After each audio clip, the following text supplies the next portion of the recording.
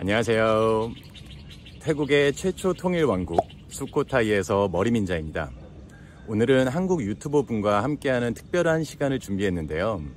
태국을 사랑하는 두 한국 남자가 같이 식사하며 이런저런 얘기를 하다 보니까 제가 평상시에 못 드렸던 말도 많이 하게 돼서 통편집 없이 긴 영상으로 한번 준비했습니다.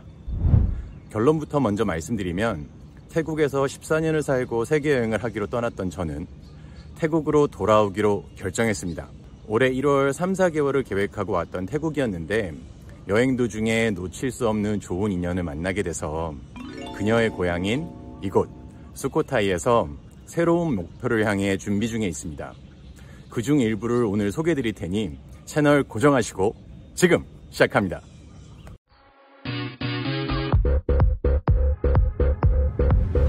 오늘 저는 수쿰빗 26에 나와 있습니다.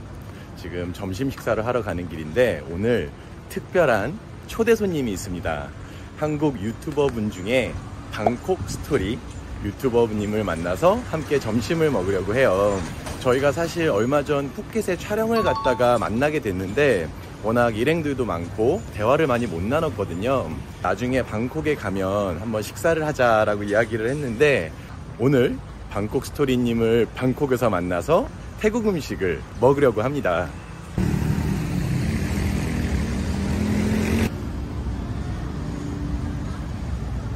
가게가 엄청 커서 지금 입구를 못 찾고 있습니다. 아, 입구가 여기 있네요. 이게 식당 규모가 굉장히 큽니다. 사와디캅 정เป็นมินนะครับ11โมงใส่2คนครับใช่ครับสักครู่ครับโอ้โห I was actually shooting สวัสดีครับเป็นยังไงบ้างครับ How have you been? You just got back from Phuket? I saw your picture. No, I just got back from Sukhothai yesterday. I had some back problem and I went to treat myself 9 days. Just back yesterday ครับ Cool. Oh my gosh, good to see you สวัสดีครับเป็นยังไงบ้างครับครับสวัสดีครับสวัสดีครับพูดไทยได้ครับคุณโอ๊ตมาร์เก็ตติ้งที่นี่เลยใช่ใช่ เอ๊ะ ค่ะ คุณโอ๊ต โอ๊ตนะคะมาทำเทรนนิ่งเซอร์วิสค่ะเป็นคุณโค้ช จริงเหรอครับเอ้ยเรามาตรงเวลามากวันนี้안녕하세요 잘 지냈어요 잘 지냈어요 나 아니 또 마침 아는 누나를 만났어요 여기서 그래가지고 사장님이 아니고요. 저 남자분이 여기 마케팅 총괄이고 오늘 뭐 트레이닝을 뭘 받으러 왔대요. 보니까 여기 사람들이 뭐 하더라고요. 그래서 봤더니 나랑 되게 친했던 누나거든요. 다시 봐서 반갑습니다. 저도 또 이렇게 불러주시거든. 아니 우리 너무 푸켓에서 얘기도 잘 못하고 그래가지고 이런 날을 한번 만들어야 되지 않을까. 순식간에 같은 시간. 진짜 너무 좋았어요 사실. 다시 안 가요? 가고 싶어요. 아는 사람들이 여기 맛있다고 그래가지고 난 한 번도 안 와봤는데 여기 와봤어요? 아니요, 처음이에요. 처음이에요? 네. 보니까 메뉴 보니까 맛있는 거 많더라고요. 네. 리뷰 보니까 뭐 분위기 내기는 진짜 좋다고 하더라고요. 그리고 되게 크네요. 좀 깜짝 놀랐어요. 음료수가 엄청 많아요. 음료수가 제가 이거 안다만 시켰거든요. 안다만 얼마나 지금 푸켓에 가고 싶은데 지금 안다만을 또 시켜서 먹고 있었어요. 그때 생각이 나서 네, 모리민자 구독자님들을 위해서 간단한 소개 한번 부탁드려도 될까요? 얼음 먹고 왔어요. 얼음 먹고 왔어요. 얼음 먹고. 아이고, 되게 어색하네요. 이 다른 사람. 자, 테이크 너희가 저희가 자, 그러면 이 모리민자 구독자님들을 위해서 간단한 인사 한번 할까요? 아까 인사하기 되게 힘드네. 리얼하죠. 보통 이렇죠. 간단한 인사 한번 부탁드려도 될까요? 네. 안녕하세요. 머리민자님 구독자님들. 저는 방콕스토리라는 채널을 운영하고 있는 방콕스토리라고 합니다. 초대해 주셔서 너무 감사합니다. 만나서 반갑습니다. 방콕 몇 년이죠? 저는 이제 9년 차고요. 방콕 고수들끼리 한번 태국 음식의 향연을 해보도록 하죠. 향연이요. 네, 좋죠. 알겠습니다. 원래 음식 보통 뭐 좋아해요? 저는 사실 가리지 않고 다 먹고요. 네. 근데 항상 먹는 것만 먹기 때문에. 뭐 제일 좋아해요? 옌타포. 옌타포. 기본적인 음식들. 네. 저 같은 경우도 어머니랑 살 때는 식당에서 밥을 먹었는데 혼자 있으니까 태국 음식이 사실 좀 혼자 먹기는 어려운 게 있잖아요. 단품으로 먹으면 모를까? 네. 태국 음식이 싸면서 좋은 음식이 참 많다는 거를 다시 알고 있거든요. 네. 그래서 요즘에는 나도 스트리트 푸드 오랜만에 왔으니까 한번 많이 먹어요. 아, 색깔이 아주 그냥. 네, 이거 짠 한번 해야 되겠는데 이거? 짠 한번 해야 돼요? 이거 되게 로맨틱한 색깔들 골랐다. 남자 둘이 와가지고. 짠 한번 하시죠. 반갑습니다. 아유, 반갑습니다. 저는 리치를 시켰고요. 이게 남 반찬이죠? 아, 그런 것 같아요. 네. 상큼하고 여기 좀 걸어왔거든요. 되게 더웠는데 더위를 싹 가셔줍니다. 그때 푸켓에서 허리 다친 거 네. 치료하려고 지금 슈퍼타이를 간 건데 네. 사실 지금 개인적으로 내가 좀 준비하는 게 있어요. 네. 그래서 슈퍼타이에 딱 뛸 것 같아요. 그래서 되게 정신없는데? 막 음식이 또 바로 나오고 개인적으로 지금 준비하고 있는 게 슈코타이의 관광산업이랑 좀 관련된 일이에요. 네. 내가 4월달에 슈코타이를 일주일 갔거든요. 네. 그래서 그거를 이제 5년 만에 다시 간 건데 5년 동안 변한 게 하나도 없는 거예요. 하나도. 문득 그런 생각이 들었어요. 이대로 가면 어떡하나. 5년 뒤, 10년 뒤에는 그때도 그대로라면. 그쵸. 현재는 사원밖에 없어요. 그러니까 뭐 특별히 막 놀 수 있고 이런 것들이 별로 없어요. 진짜 없어요. 나는 그게 좋아요, 사실. 아무래도 소도시고 그런 걸 할 수 있는 역량을 가진 사람이 별로 없고 있다고 해도 다 방콕에 와 있겠죠. 거기 없고. 네, 그렇기 때문에 그래서 뭐 아직은 알 수 없지만 그래서 일단은 한번 해보고 태국의 이 여행 판도를 바꾸시는 거예요, 이제? 이게 된다면 잘 되면 결국에는 외부인들 관광객들을 네. 슈코타이에 올 수 있도록 만들 수 있는 환경을 조성하는 일이에요. 슈코타이 사람들이 거기서 자기네들의 그 관광산업을 부흥시킬 수 있도록 만들자는 취지예요. 조만간 알 수 있겠죠. 음식이 일단 첫 번째로 고기 아주 좋아요. 일단 아주 먹음직스럽고 그리고 똠양꿍도 그릇이 아까 엄청 크고 똠양꿍은 가장 기본적인 똠양꿍 남콘 빨간 국물을 시켰습니다. 되게 무난한데요? 외국인들 먹기가 되게 수월할 것 같은데 우리가 딱 생각하는 그 똠양 딱 그 맛인데요? 게살 보세요.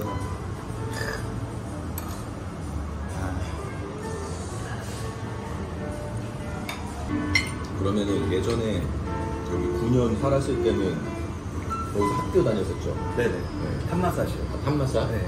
그러면 뭐 공부했어요? 저 정치 외교학. 태국에서요? 네, 태국에서. 대박. 태국 정치사. 대박. 이 고리타분한. 우와, 그런 학과가 있어요? 인터에? 있죠. 대박이다. 아니 나는 방콕 때 다녔는데 방콕 때는 지금은 모르겠는데 내 때는 그렇게 디테일한 그런 건 없었는데 하나도. 한마디에 외국인 학생 있어요? 거의 없죠. 별로 없어요? 거의 없죠. 저희 학년 같은 경우 저 혼자. 그러면 정치 외교학 같은 전공을 어떻게 관리하겠죠? 사람이 없는데? 다 태국인이죠. 99%. 태국인이 인터를 다니는? 그렇죠. 근데 외국인 학생은 많이 없어요. 네. 있어도 혼혈. 태국말은 언제 배웠어요? 태국말을 배운 게 아니잖아요, 대학교에서. 그렇죠. 태국어 같은 경우는 대학교 처음 들어왔을 때 그냥 생활하면서 저는 이제 여기 평생 정착할 목적으로 왔기 때문에 언어는 꼭 해야 된다. 언어 못하면 나는 여기서 아무것도 못한다.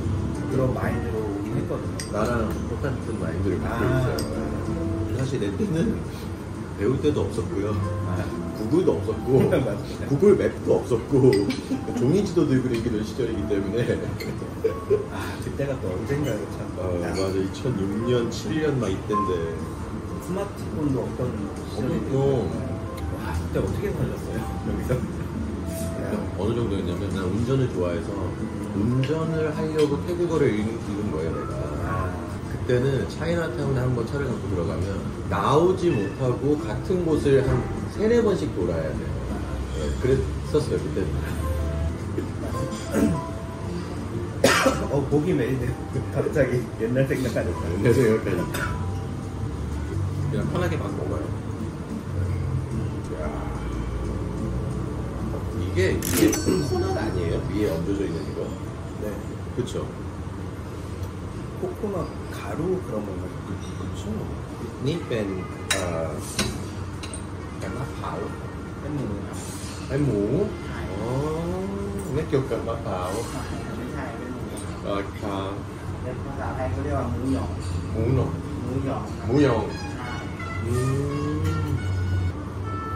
원래 태국 메뉴 아닌 거 알죠? 아 그래요? 이 태국 이 파인애플 라이스가 태국엔 원래 없는 거래요. 어느 나라? 나도 몰랐는데 그냥 관광객으로 만들어낸 거야. 저는 이거를 꼭 술집 가면 있더라고요. 술집 가면 왜냐면 비싸게 팔기 좋거든. 파인애플 안에 밥이 들어있으니까 비주얼 자체도 되게 특이하고 참 뭐라고 설명할 수 없는 매력이 있네요. 지금 이 돼지를 갈은 이 무형이라는 게 약간 텁텁한데 약간 이렇게 고소한 맛이 있어요. 텁텁한데 고소하고 안에 소세지도 있고 새우도 있고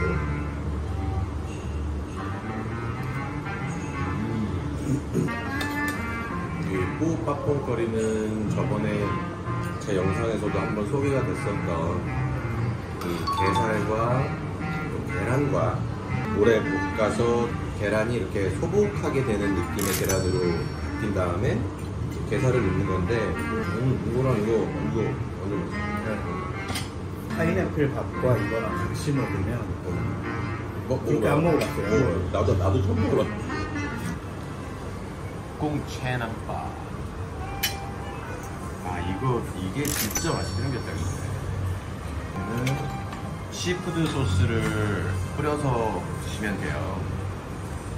네, 시푸드 소스 중에서도 아주 잘게 만든 스타일이라 요런 스타일이 되게 맛있거든요. 아주 맛있게 생겼습니다.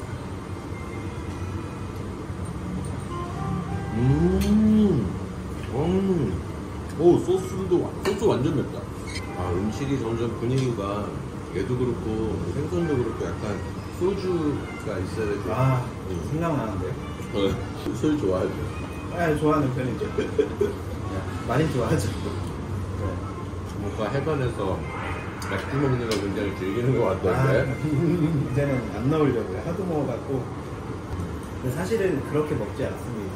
이게 띄엄띄엄 일주일에 한 번 뭐 이렇게 먹는데 영상에 그렇게 자주 들어가니까 맞아요. 오해를 하신 것 같아요. 이거 유튜브 하니까 나도 맨날 먹으러만 다니는 거예요. 아니 먹는 것만 보여드리니까 그런 거지. 그렇죠. 오해하실 수 있어요. 맞아요. 이 헌망꿍의 안에 살이 아주 두툼합니다. 진짜 두툼하네요. 진짜 이런 헌망꿍은 잘 못 본 것 같은데. 옷이 거의 너무 얇아서 옷은 안 보이고 안에는 꽉 차있어요. 진짜 완전 한국인 입맛처럼. 보통 튀김옷이 되게 두꺼운 데가 많잖아요. 음식이 먹어보니까 일단 다 정말 알들이 커요. 새우도 크고 게살도 두껍고 크고 큰 게를 썼고 팥붕빠이댕도 줄기 하나하나가 이렇게 두껍게 아주 신선한 그런 팥붕빠이댕이에요. 이 집 음식이 한국인이 입맛 저격하는 그런 맛인 것 같아요. 깔끔하고 재료가 좋고. 그러면 보통 방콕에서는 주로 활동 범위가 어디예요? 동네가? 지금 이제 여행을 하고 있기 때문에 방콕에 제가 머물고 있지는 않는데 예전 같은 경우는 이제 딸라플로라고 하세요. 콘도리 쪽. 네, 그쪽에 살았기 때문에. 완전 또 독특한 데 살았다. 네. 그리고 라차프가 라차프가 그쪽을 많이 다녔죠. 살 때는. 한국 사람 거의 없는데. 그쵸, 없죠. 어느 쪽에 계셨어요? 나는 계속 14년 중에 12년을 있었어요. 요쪽이요? pompoeng. 그래서 에까마이 BTS 에까마이 쪽. 그러면은 지금 다시 태국에 여행을 온 거는 네, 작년 12월에 백신을 받고 왔거든요. 나보다 한 달 먼저 왔네. 그러면은 나보다 한 달 먼저 가겠네요. 그쵸. 그러게 그럼 한국으로 가요? 그럼 지금은 일단 한국 가서 재정비를 할 생각이고요. 한두 달 정도는 있을 것 같아요. 그리고 다시 오지 않을까. 태국으로? 네. 제가 면허를 따고 이제 운전을 좀 하려고 태국에서 오토바이 타고 좀 구석구석 좀 여행을 하려고. 나는 지금 원래는 5월, 6월쯤에 조지아로 넘어가는 게 계획이었어요. 어머니가 조지아에 계세요. 지금 3월부터. 조지아. 그래서 어머니랑 함께 있을 수 있는 방을 어머니가 이제 렌트를 했는데 네. 저는 안 간 거예요, 거기 지금까지. 조지아요? 조지아에서 티빌리시에 계시는데 그래서 아마 조지아는 안 가고요. 태국 계신 거예요? 그 다음 나라를 이제 어머니가 터키 가보고 싶다고 그러셔서 저도 터키 가보고 싶고 못 가봤거든요, 터키. 그래서 아마 저는 그 터키를 먼저 가서 거기서 재정비를 하자. 터키에서요? 아니, 태국이 살면서 할수록 느끼는 거지만 한번 좋아해서 이렇게 꽂히고 나면 여간에서는 헤어나올 수 없는 거거든요. 저도 그래서 유학도 오기도 했고 너무 공감을 합니다. 야, 이 플라능 마나오가 진짜 예사롭지가 않습니다. 생선이 너무 신선해요.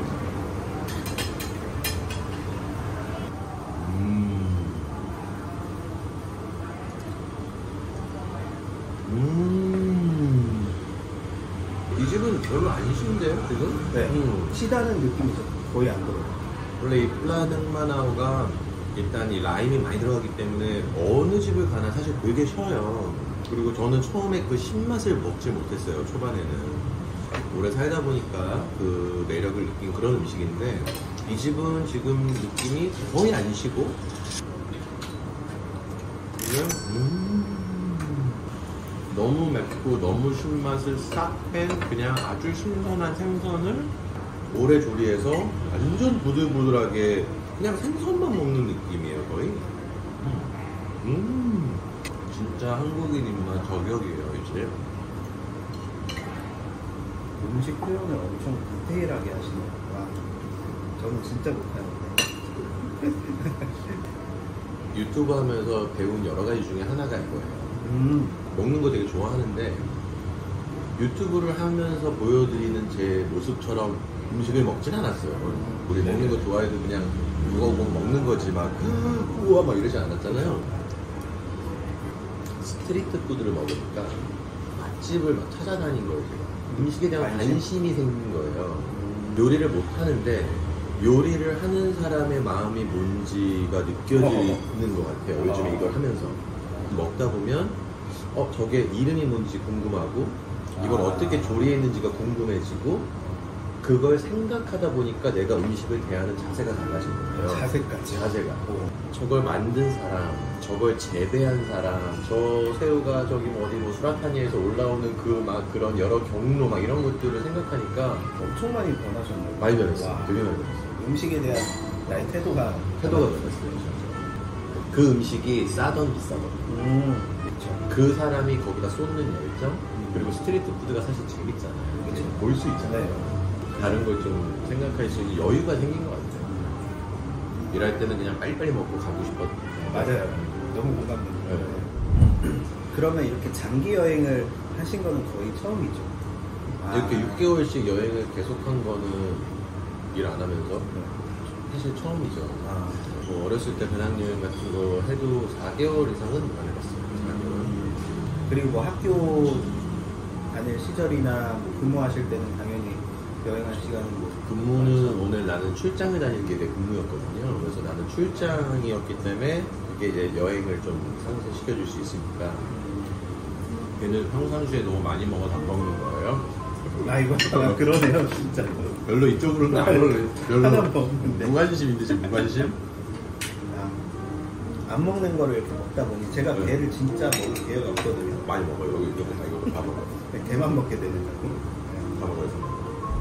몇 가지의 프로젝트가 있어요. 근데 그 중에 하나 프로젝트, 제일 공감할 프로젝트가 하나 있어요. 지금 태국도 우리나라 쫓아오는 고령화 사회이기 때문에 지금도 이미 노인들이 많지만 점점 더 많아질 거고 그리고 우리나라 같은 경우에도 내가 이번에 가서 살아보니까 지방이나 어디 이렇게 가면 사람도 없고 썰렁하고, 그리고 실질적으로 학교도 다 닫고 있고, 큰 도시는 더 커지지만 소도시들은 점점 줄어들고 있잖아요. 네. 사는 사람들도 없고. 태국도 그래요. 수코타이도 그런 곳이에요, 어떻게 보면. 수코타이 안에서 경제를 부흥시키기 너무 어려운 거예요. 사람이 줄기 때문에. 똑같은 장사를 해도 손님 수는 주는 거니까. 그렇죠. 그러면 그런 소도시가 살아남는 유일한 방법은 사람들을 끌어와서 그 사람들이 그 지역에서 돈을 쓸 수 있는 환경을 만들어줘야 되잖아요. 그러면 일단은 첫 번째로 내가 생각하는 건 수코타이 이미지가 바뀌어야 돼요. 이미지요? 여기서 내가 그림 그리고 알려줄게요.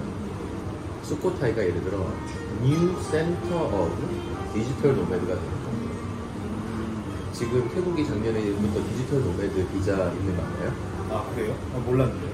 태국이 작년에 디지털 노매드 비자를 새로 발급하기 시작했어요. 그게 뭐냐면 태국 내에서 수입이 없는 외국에서 수입이 있는 사람들에 한해서 온라인 비즈니스로 한 달에 1,300불 이상의 수익을 검증할 수 있는 사람들, 뭐 6개월인가 뭔가를 유튜브를 하던 뭘 하던 비자를 줘요. 따로 뭐 아무것도 할 거 없어요. 그러니까 여기서 돈 쓰라는 거죠. 여기 와서 발리처럼. 발리 가면 외국 유튜브 애들 되게 많은 거 알아요? 아니요. 아시아에서 유튜버들의 성지가 발리예요. 그래요? 그러니까 태국이 움찔한 거예요, 거기서. 이거 발리에 밀리면 안 되잖아. 이렇게 돼갖고 그걸 런칭을 해서 그 사람들을 끌어올려는 거예요, 태국으로. 그러면 발리보다는 태국이 아무래도 매력이 더 많죠. 도시도 있고 바다도 있고 다 있으니까. 디지털 노매드라는 방향으로 태국 정부가 방향을 잡았다는 거예요. 그 안에서 벌어지는 어떤 그 관계된 사람들, 어떤 사업들 또 생길 수 있잖아요. 근데 중요한 거, 태국에서 어디가 디지털 노매드의 센터냐 이거예요. 뭐 푸켓, 치앙마이 이런 데들이 있겠죠. 그렇죠. 좋아요. 치앙마이는 산세로 좋고 푸켓은 바다로 하면 돼요. 더 있어도 돼요.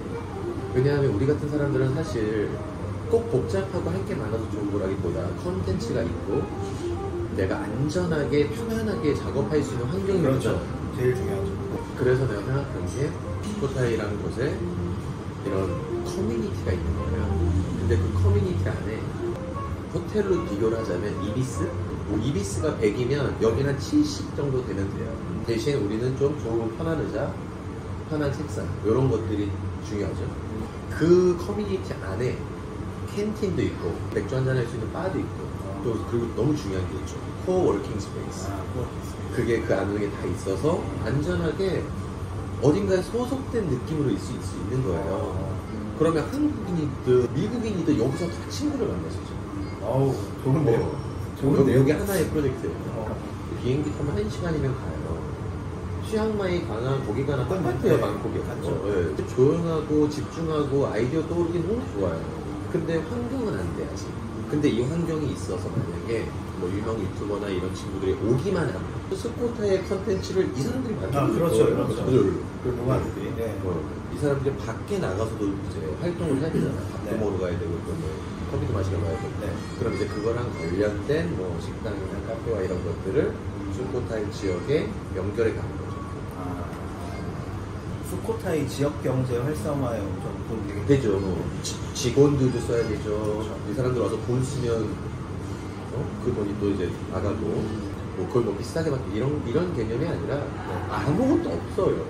괜찮은 데도. 여행하는 입장에서 조금 아쉽죠. 좀 예쁜 데도 있으면 가고 싶고 그렇죠. 맛있는 집이 있고 그런데 그런 게 너무 좀 부족해요. 수코타이가 디지털 노마들의 성지. 한국말로 하면 딱 성지다. 성지. 어떻게 보면 우리도 지금 디지털 노매드잖아요, 지금. 우리가. 네. 그러니까 나는 가능성이 있다고 개인적으로 생각을 해요. 저도 한번 가봐야 될 것 같은데. 현재는 역사를 좋아해야지 가요. 근데 나는 역사를 좋아하지 않아도 오고 싶은 곳으로 만들고 싶어. 그런 걸 생각 중에 있어요. 오랜만에 먹는 사원이요 맛먹었는데요. 원래 좋아해요? 가끔 먹어요. 가끔 먹어요. 네. 이거 진짜로 이 집은 이 망고도 지금 알이 엄청 큰 망고예요. 지금 보니까 이렇게만 봐도. 이 사워이는 재료를 보고 믿고 먹을 수 있는 그런 식당이라는 느낌이 들고요. 이 디저트로 나오는 망고도 알이 거의 뭐 보기만 해도 손바닥보다 훨씬 큰 망고라는 게 눈에 보여요.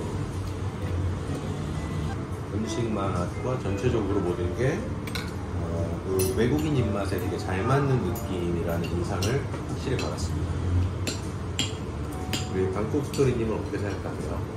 공감하고요. 그냥 제가 원래 음식 맛을 잘 몰라요. 제가 항상 싼 곳만 찾아다니고 그런 스타일인데 먹어보니까 이런 게 맛있는 거구나를 느낄 수 있을 거예요. 이거 간간히 이거 정기적으로 해야 되는 거 아니에요? 이거 같이 이제 맛집 찾아가기? 사실 유튜브 하면서 제일 힘든 게 그거예요. 나는 여러 가지 보여주고 싶은데 혼자 가서 보여줄 수가 없잖아요. 그렇죠. 진짜 많이 먹을 때는 4개를 시킬 때가 있어요. 와. 근데 내가 너무 고통스러워요. 그걸 다 먹어야 된다는 그런 것 때문에 근데 그렇게 먹고 싶지 않거든요. 근데 혼자 가서 너무 한두 개만 또 시키면 약간 초라하고 이런 게 있으니까 화면이 좀 안 나오죠. 네, 오늘 오랜만에 이렇게 또 한국 사람을 만나서 이렇게 같이 좋은 음식을 먹으니까 아주 좋은 시간인 것 같습니다. 그리고 저도요, 이렇게 다른 분 채널에 제가 나온다는 게 되게 막 떨려요. 긴장도 되고. 다음에는 방콕스토리 채널의 영상의 어딘가에 등장할 수 있도록 최선을 다하도록 하겠습니다. 자, 그러면 오늘 우리의 이 맛있는 태국 음식 번개는 처음으로 이렇게 우리가 알아가는데 아주 좋았던 시간이었던 것 같고, 진짜로 다음에는 2부를 한번 준비해보기로 또 초대에 나와주시고 다시 볼 수 있어서 아주 반가웠습니다. 제가 더 감사합니다. 네, 감사합니다. 네, 감사합니다.